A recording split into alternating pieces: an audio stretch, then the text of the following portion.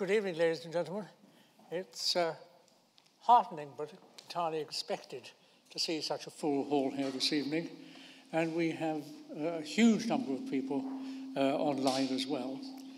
This is the fourth in the series of talks to be given and arranged by the Selden Society and the Four Inns of Court in London. The aim of these talks is to demonstrate the importance and significance of legal history to the study and understanding of the law and where we are now. The earlier talks have demonstrated that extremely well, and I know that this evening's talk, because I've had the privilege of seeing it already, does that absolutely as we all would have hoped. I know that everybody is here to hear one person and not me, but if you'll just forgive me for one moment to speak about last year's speaker. Last year's speaker was a former president of the Selden Society and a former Lord Chief Justice of England, Lord Judge. And he was a learned, wise, and extremely kind man. And he will be greatly missed. His loss so soon after giving the Selden, the Four Inns lecture last year was a great shock to us all. The subject matter of his talk was one which was very close to his heart, and it bears looking at again. And I'd invite you to do that because it's on the website of the Selden Society. What he was concerned about was the democratic deficit created by the failure of the legislature to scrutinize secondary legislation. And that really meant that the executive could really more or less do what it wished in creating vast tracts of law without it being looked at by those who are supposed to be passing laws and scrutinizing our freedoms. He traced that back in a most learned lecture to its roots in the 17th century. But he also spoke with great passion and interest about what's happening now. And that, I think, he would welcome the thought that it could stand, at least in part, as a memorial to him. It's there on the website, as I say, as indeed this evening's talk will be. Now, as to this evening's talk, this evening we have Matrimony, Patriarchy, and the Welfare of Children, the 200-year struggle to give parents the equal right to bring up their children. The speaker is, of course, as we all know, the Right Honourable Baroness Hale of Richmond. She was a leading academic, a barrister, a law commissioner, a family division judge, a judge of the Court of Appeal, a Lord of Appeal in Ordinary, a justice of the Supreme Court, and finally, and perhaps most famously, a spider brooch-wearing president of the Supreme Court. She has published widely, spoken on family law, both nationally and internationally, to the betterment of the family justice system, and simply cannot be overstated the contribution which she has made to how our family justice system works and its approach both to the procedures and to the welfare of children. Not on the list that I just read out of her achievements is the fact that she's a former treasurer of this inn. Indeed, this evening, most of you will have passed through a gateway that's been renamed after her. So, to some extent, it's an anomaly, my introducing her. But it's a pleasure and an honour which I'm not going to forego. And so, Brenda, please.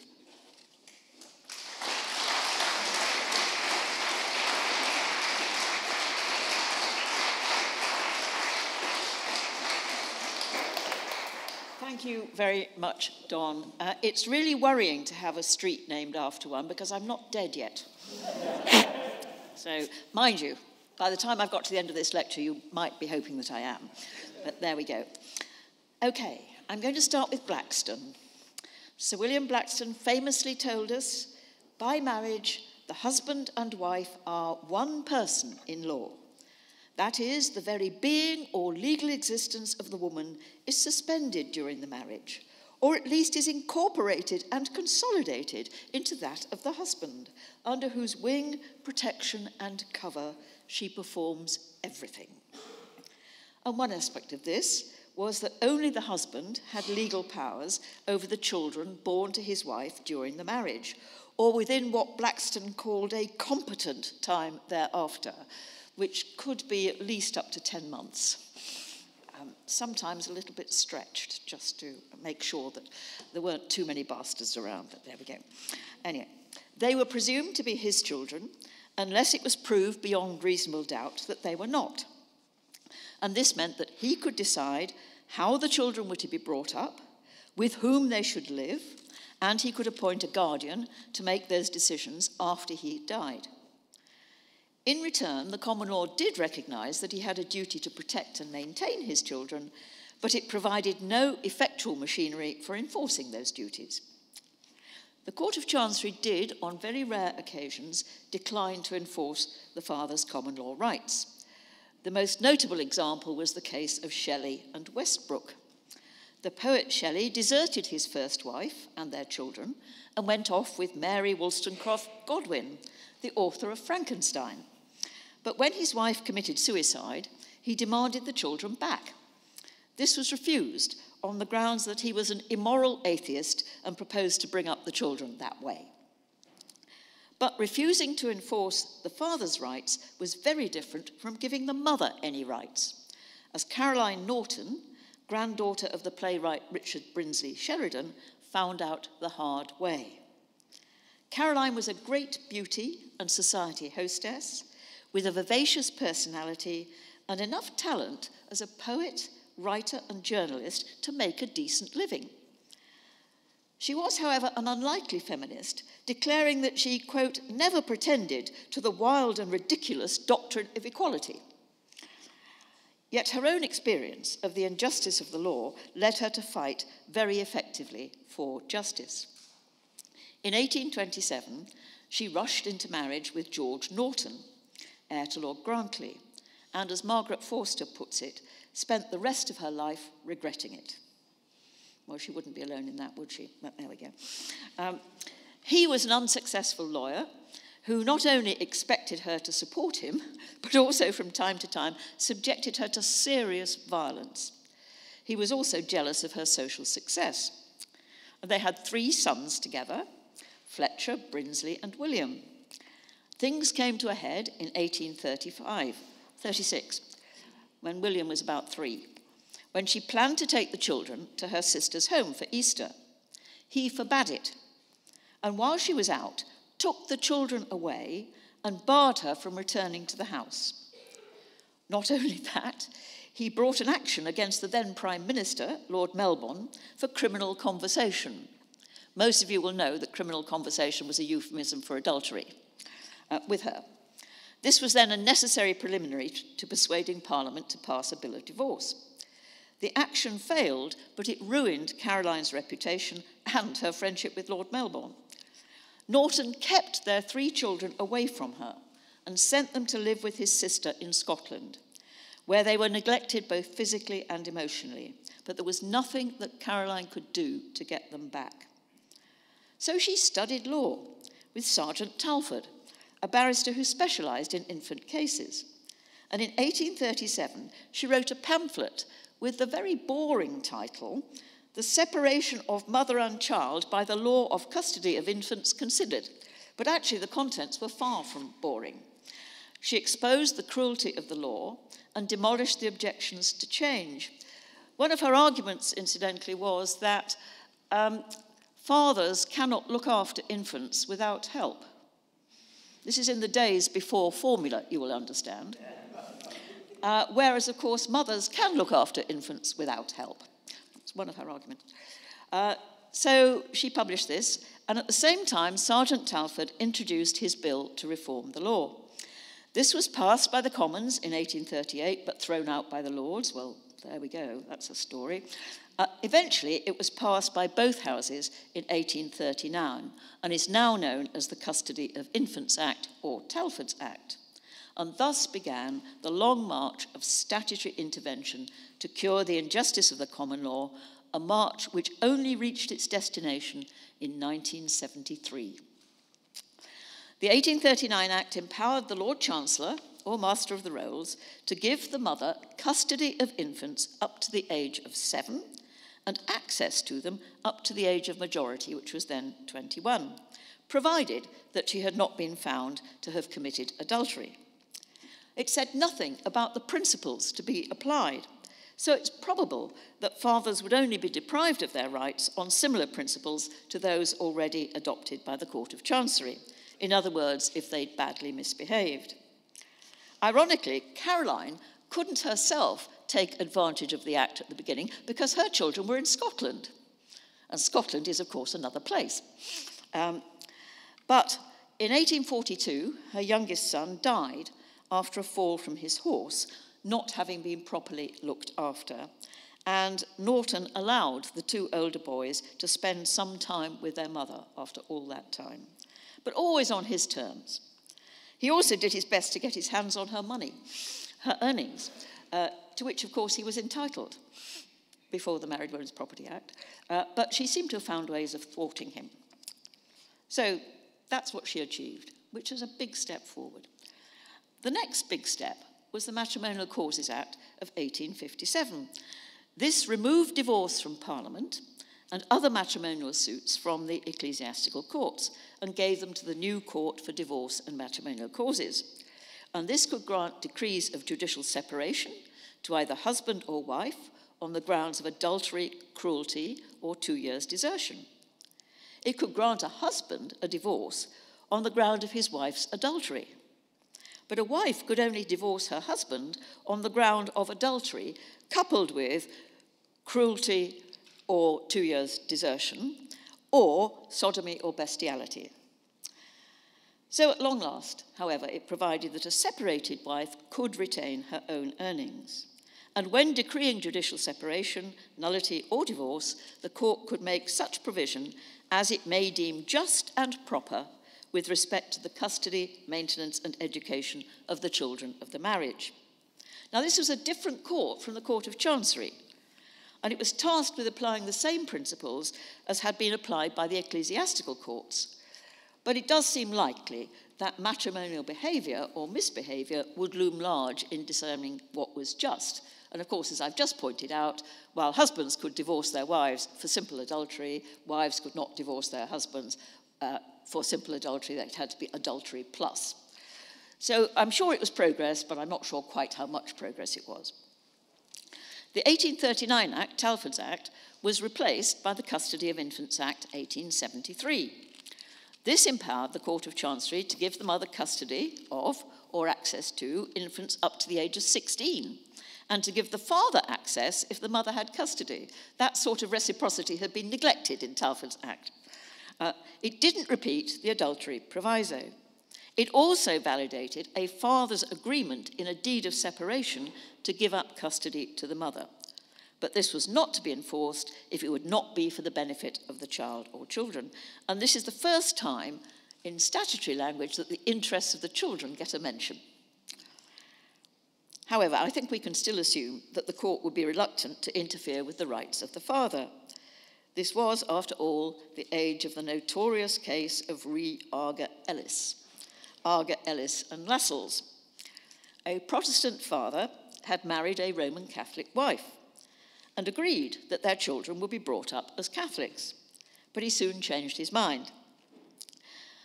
Nevertheless, the mother so indoctrinated their 3 daughters in Catholicism that at the ages of 9, 11, and 12, they refused to go to a Protestant church.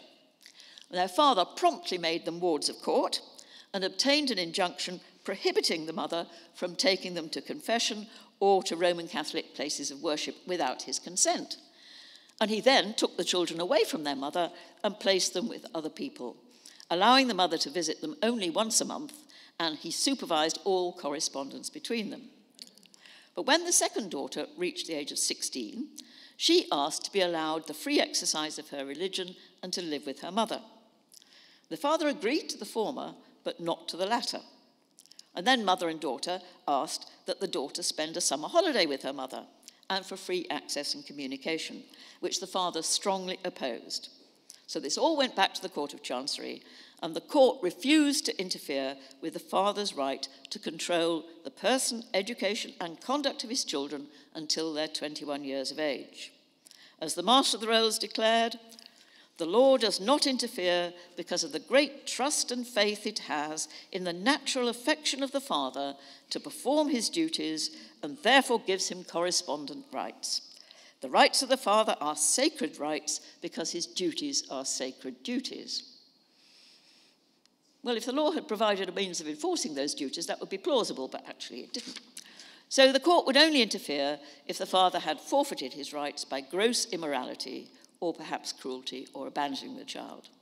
Lord Justice Cotton explained the principle, that when by birth a child is subject to a father, it is for the general interest of families and for the general interest of children, and really for the interest of the particular infant, that the court should not, except in very extreme cases, interfere with the discretion of the father, but leave to him the responsibility of exercising that power which nature has given him by the birth of the child.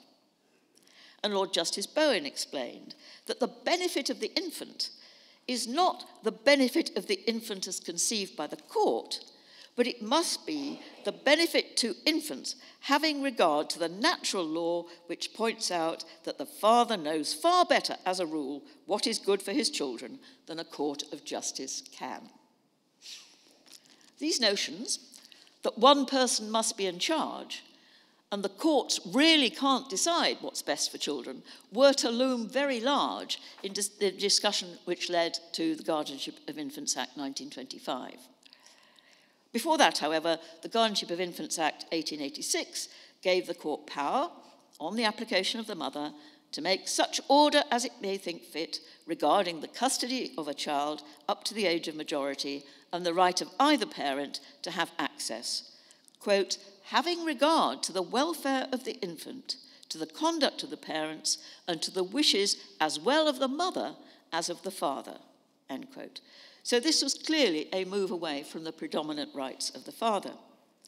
And the mother was also to become guardian after the death of the father, either alone or jointly with any guardian appointed by the father, and she could appoint a guardian after they both died, or nominate a person to serve jointly with the father after she had died, which the court could confirm, but only if the father was unfit to serve alone.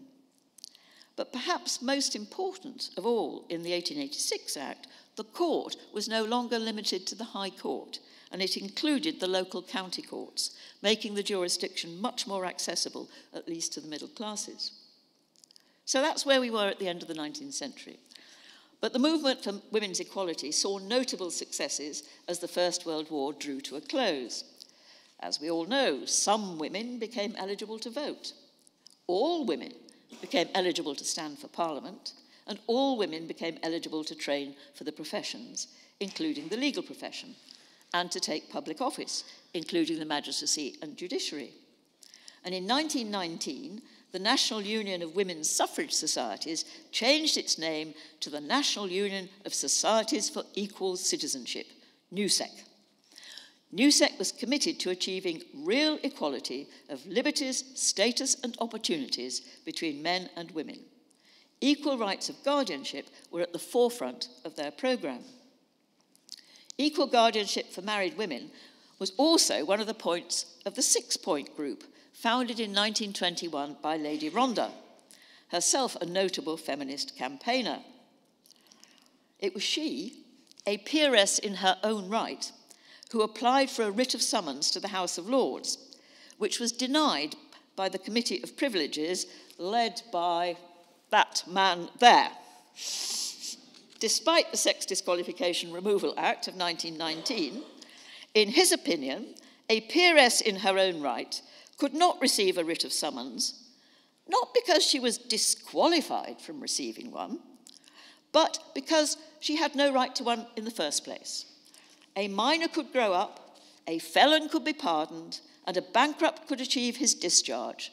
Quote, but a person who is a female must remain a female till she dies. Well, those are the olden days. Yeah. Apart from a change in the law, she could not before 1919 both be a woman and participate in the legislative proceedings of the House of Lords. By her sex, she is not, except in a wholly loose and colloquial sense, disqualified from the exercise of this right. So the 1919 Act had no effect on it. Now, I don't know. There are a lot of clever lawyers in this room, but I actually find the distinction between a disqualification and an incapacity pretty difficult to understand. There we go. That's a digression, but I just thought I'd better mention it because of him there. Yeah. Anyway, most politicians, no doubt conscious that some women now had the vote, appeared sympathetic to the cause of equal guardianship. In the election held soon after the armistice in 1918, the leaders of the coalition government, David Lloyd-Jones, a Liberal, and Andrew Bonar Law, a Conservative, gave an election pledge to remove all existing inequalities in law between men and women. The coalition was returned with a massive majority, so it looked as if the time for mothers' equality had come. And a bill giving married mothers equal rights with fathers was introduced in 1921 by Sir James Gregg, a Liberal, and given a second reading. And bills were introduced in both houses in 1922, and a joint committee of both houses was set up to examine them. Then the coalition government fell in October 1922, and Bonar Law took over as Conservative Prime Minister. Lord Cave, who was to play an important part in the eventual legislation, took over from Lord Birkenhead as Lord Chancellor. Bills were again introduced in 1923. Another joint committee of both houses, chaired by Lord Asquith, not spelt the way that we all spell Asquith, but spelt A-S-K-W-I-T-H, who was a lawyer, and he was again set up to examine them. His draft report was never finalised. The election in December 1923 produced a hung parliament. The Conservative government was defeated in the debate on the King's speech. Ramsay MacDonald was invited to form the first minority Labour government. A further bill giving married mothers equal rights was introduced by Mrs. Margaret Wintringham, a Liberal. She was only the third woman, incidentally, to be elected to the Commons, and only the second to take her seat, because the first had, of course, refused to take her seat because she was an Irish Republican. There we go. So it looked as if all was set fair. Here were these bills giving women equal rights, introduced into the House on 3 successive sessions. But there were powerful voices raised against equal rights. There were some people who were prepared to say they didn't believe in equality. Lord Benbow of Southam argued that women were not equal, they never will be equal, and you cannot make them equal. Others voiced more practical doubts, which found echoes for much of the 20th century. Lord Asquith himself was concerned that dividing parental authority would be bad for children. What is at stake is the well-being of the child itself, and any duality of control must militate against that. Sir Charles Byron, who was the Chief Magistrate, told the 1922 Joint Committee that interfering with the father's natural primacy would sacrifice entirely the peace of the home and the interests of the children. In his experience, the women who appeared in his court were not bothered about equal guardianship. If they had equal rights, there would have to be a way of resolving disputes, and the intrusion of the courts into family life would bring discord. Sir Claude Schuster, the legendary permanent secretary in the Lord Chancellor's office, argued that it was essential from an administrative point of view that a household should be treated as a single unit and there should be one person within it entitled to take decisions. He also thought that such disputes were inherently non-justiciable. He told the 1922 Joint Committee that courts are about rights, but, quote, there are no rights here, it's a question of discretion. To take a ridiculous instance, a dispute whether a child is to go to one school or to another school. How on earth is a court to deal with that? End quote. Well, ridiculous or not, I well remember having had to decide whether a rugby-mad boy should go where he should go to school when I was in the family division. I was actually sitting in Newcastle. He'd been put down at birth for Gordonstoun, which was his father's school, but his mother had converted to Catholicism and wanted him to go to Ampleforth. I decided that he should go to Sedbergh, which is not only where that great man went to school, but also it was a very notable rugby school, and he got a rugby scholarship and did very well, thank you. I didn't find it very difficult, so there we are. But that's what Sir Claude thought. And in June 1923, officials who shared Sir Claude's views got Parliamentary Council to draft a compromise bill. During the course of 1924, there were negotiations between the officials who were opposed to equal rights and Mrs. Wintringham and her supporters. And the government introduced the compromise bill in May 1924, and it went through all its stages in the Lords. The Labour government fell in October 1924, but the Conservative manifesto pledged to ensure equal rights for women in the guardianship of children. The Conservatives won the election with a large majority. The King's speech committed them to introduce legislation. But it was the 1924 compromise which they introduced, and that eventually became the Guardianship of Infants Act 1925. The preamble to the Act proudly declared, quote, "Whereas Parliament, by the Sex Disqualification Removal Act 1919 and various other enactments, has sought to establish equality in law between the sexes, and it is expedient that this principle should obtain with respect to the guardianship of infants and the rights and responsibilities conferred thereby, ... But in fact, the Act did not give married mothers equal rights and authority over their children. It did provide that where in any proceeding before any court the custody or upbringing of a child was in question, the welfare of the child was to be the court's first and paramount consideration. And the court was not to take into account whether from any other point of view the claim of the father was superior to the claim of the mother or vice versa. And a mother who was granted custody could also be granted maintenance for the child. She could even get an order while the parents were still living together, although it wouldn't be enforceable until they separated. The mother was also given an equal right to appoint a guardian to act after her death, and the consent of both parents was required to the marriage of a minor child. But she didn't have equal rights and authority while they were together. Possibly the most important aspect of that act, however, was that jurisdiction to make these orders was extended to the magistrates' courts. So for the first time, working-class women could claim the right to look after their own children. And there were various provisions about maintenance as well. But the court's powers were limited to custody, access, and maintenance. The women's leader, in a magazine called Common Cause, commented, "How, therefore, a dispute about religion, where no question of custody arises, can come before the court, it is difficult to see.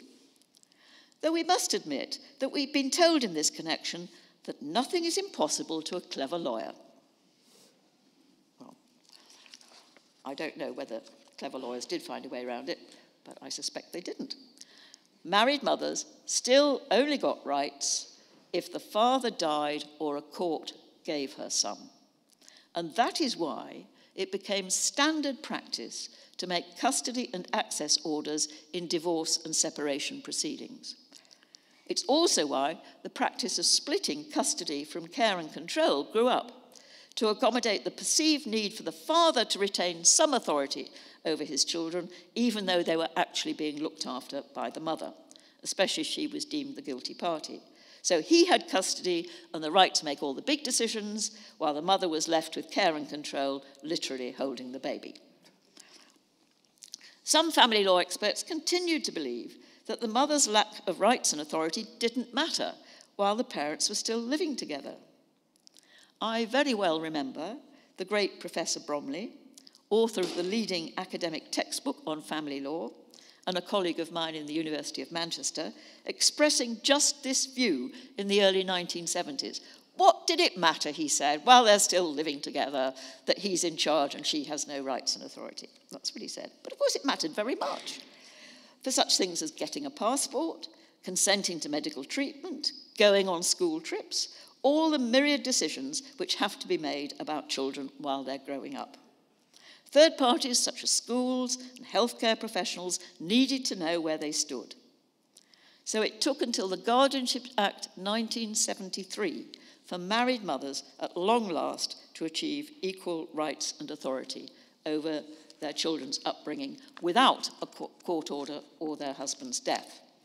This has now been replaced by the Children Act 1989, which gives both parents parental responsibility for a child and defines parental responsibility as all the rights, duties, powers, responsibilities and authority which by law a parent of a child has in relation to the child and his property, and it also abolished the rule of law that a father is the natural guardian of his legitimate children.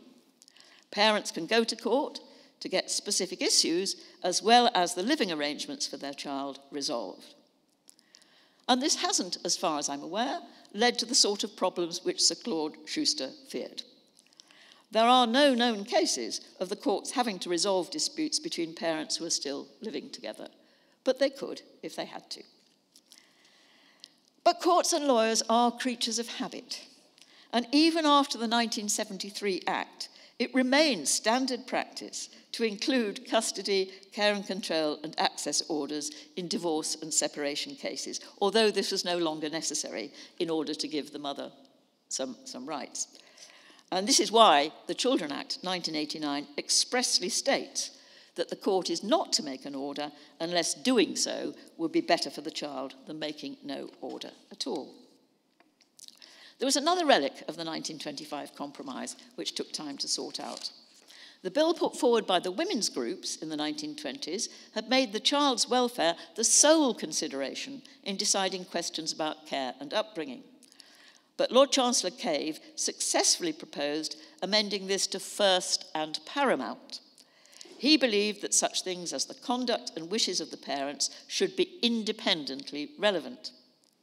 However, in 1969, the House of Lords declared that the child's welfare was not only the first consideration because it was of first importance, but it was the paramount consideration because it, quote, ruled on or determined the course to be followed, end quote.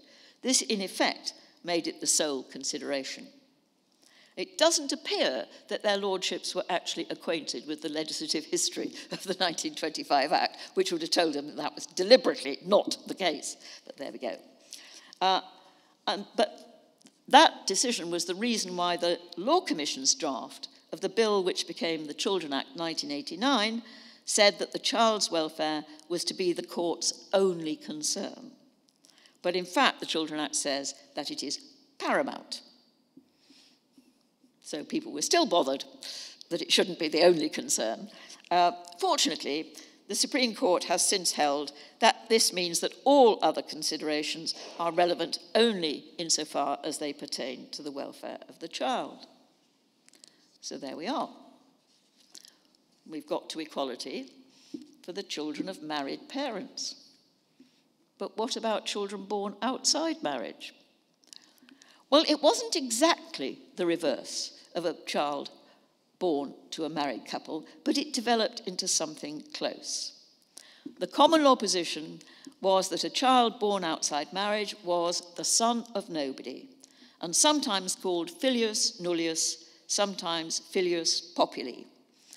This meant that he was of kin to nobody and couldn't inherit from either side of his family. It also meant that no one had guardianship of him. There are reported cases in the 18th century that suggest that rich and powerful fathers who wished to recognise their bastard children were able to prevail against the mothers, unless they had employed either force or fraud to get charge of the children.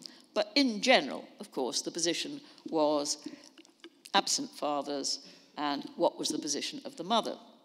Well, according to Lord Herschel, in the case of Bernardo and McHugh in 1891, quote, "It seems to me that there was in former times a disposition to carry out rigorously to its logical conclusion the doctrine that an illegitimate child was filius nullius, and to hold that no one possessed, in relation to it, the full parental rights which the law recognises in the case of legitimate offspring.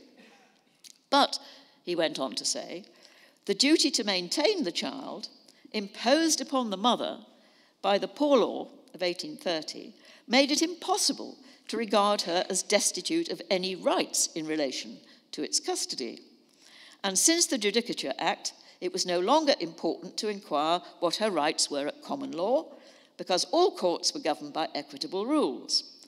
So the desire of the mother as to the custody of the child was, quote, primarily to be considered, end quote, unless it could be shown to be seriously detrimental to the child. And the upshot of this was that a mother was granted a writ of habeas corpus to retrieve her child from Dr. Bernardo, although she had signed an agreement to leave the child with the Bernardo's homes for 12 years. And the same conclusion was reached in 1931 in a case called Re Carroll, where the mother wished to retrieve her child from a Protestant society which had placed him with a Protestant couple with a view to adoption, in order that he be placed with a Roman Catholic society who would arrange for him to be brought up institutionally. And it was held that the 1925 Act had only changed the position as between married parents and not between a parent and third parties. So the mother's wishes as to her child's religious education were the primary consideration. So what about the father? Well, he might make the child a ward of court in order to challenge the mother's claims and wishes, but he had no statutory right to bring proceedings for custody or access under the Guardianship of Infants Act, as the mother had, until the Legitimacy Act of 1959. Astonishing, isn't it, really? You know, because this is the act which gave you a statutory right to go to the magistrate's court or county courts, not to have to go to the High Court in wardship proceedings. He may have been better able to resist the mother's claim for habeas corpus or in wardship proceedings. So there we are. So until 1987, the father could only obtain some parental rights and authority if the court gave him some, or the mother appointed him guardian to act after her death. The Family Law Reform Act, 1987, abolished the legal distinctions between children born to married or unmarried parents, but it didn't give unmarried fathers equal and automatic parental rights and authority. The original Law Commission proposals had thought that this was the inevitable consequence of eliminating the legal differences between the children. But this provoked objections from lone parent organisations who were worried that irresponsible fathers would harass struggling lone mothers. And so the 1987 Act provided that this would not be automatic, but that a court order could actually give the father parental rights and authority. And the Children Act 1989 went further and provided that the mother could make a formal agreement to share parental responsibility with the father. But this was rarely done. And it could be a court. So you could have a mother's agreement or a court order. But since 2002, any father who's named in the birth registration automatically shares parental responsibility with the mother. So that means almost all fathers. I think it's 95% of fathers are actually registered these days. It's not every father, therefore, but it is the vast majority. So unmarried fathers have nearly caught up with married mothers, but not entirely, because not only do not all of them automatically have parental rights and authority, but they are the only people who can be deprived of it. Mothers can't be deprived of it except by an adoption order, and married fathers can't be deprived of it, but unmarried fathers can. So there is still not full equality between the sexes in relation to parental rights. But I think this whole tale shows how the purpose of family law and the concept of a family have changed over time. It's no longer catering for the dynastic needs of the propertied classes. It is now catering for the welfare and needs of all the family members, but particularly those for whom we should all feel most responsible, the children and young people who are our future. Thank you.